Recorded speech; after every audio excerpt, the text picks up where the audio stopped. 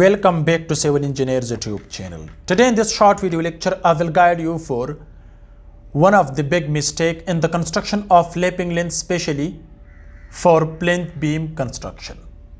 Guys, you can see this is the junction between beam and column. You can see clearly they provided lapping at the wrong place, and the length is about 14 inches for lapping. So this is one of the big mistake in the construction of this RCC column. That's why, because this is about 4-story commercial building and they provided lapping at the wrong place. Next guys, if you see in longitudinal bars of the plinth beam, they provided the lapping. Look here at the distance of L/4 where we have negative bending moment. Unfortunately, they didn't follow the steel structural drawing, but they did wrong. Look here. And the lapping and the depth of this beam is 18 inches, width is 12 inches.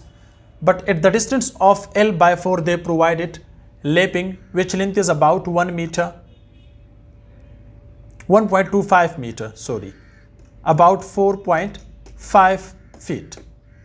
But it's wrong. That's why, because this is not the proper place to provide lapping length. So if you require to provide the lapping, so provide lapping after L/4 or provide at the junction between beam and column. But they did wrong.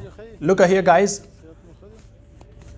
the shuttering is already did, which width is 12 inches, depth is 18 inches. They will use here M20 grade concrete, which ratio is 1:1.5:3. So they should use M20 grade, but I don't know. Maybe they will use M15 grade of concrete. If you see the ring size is here, the dia is 8 mm. Hooks are bent on 135 degrees, so this is best. But the spacing is maximum, which is about 8 inches. So at the distance of L/4, they should provide normally from 4 to 6 inches. But they didn't follow the steel structural drawing. They provided 2 steel rods at the bottom, 2 at the top. But at the bottom section of the floor beam or plinth beam, we should provide maximum numbers compared to its upper portion. That's why, because concrete is weak in tension but it's strong in compression zone. So therefore, in compression zone, they should use minimum longitudinal bars compared to its bottom, because concrete is weak in tension. So therefore, we are providing extra rods or maximum numbers compared to its upper portion. If you see guys, again they provided the lapping at this place, and where the spacing is just about 16 feet, but they did 2 times lapping length at the junction between beam and column or at the distance of L/4. If you are working on construction sites, so especially be careful for these mistakes which I am telling you in this short video. Look here, the length is about 4.5 feet or 1.25 meter. Look here, and the dia is 16 mm. 2 numbers at the bottom, 2 in upper portion or at the top section of this beam. The spacing is here 6 inches and here about 7 inches. So they didn't do properly here. The column size is here 15 by 15 inches to the ground level. They used here 12 number of steel rods. Dia is 16 mm.